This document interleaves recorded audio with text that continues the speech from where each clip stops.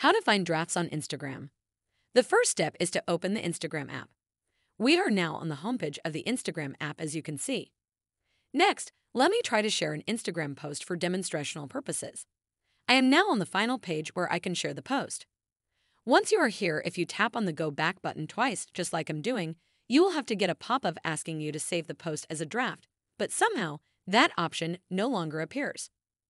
Also, the drafts option used to appear here at the bottom, but as you can see, it is no longer here.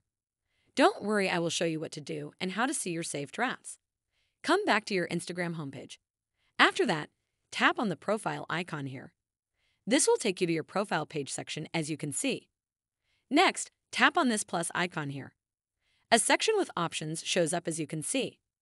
From those options, tap on this one named Post. I will go ahead and select a photo to share as a post. After that, when I tap on the back button, as you can see, I will get this pop-up section that is asking me to save the post as a draft instead of discarding it. Tap on here, Save Draft, and the post will be saved as a draft. Finally, let me show you how to find or where to find the draft. Once again, tap on the profile icon here. After that, tap on the plus icon here.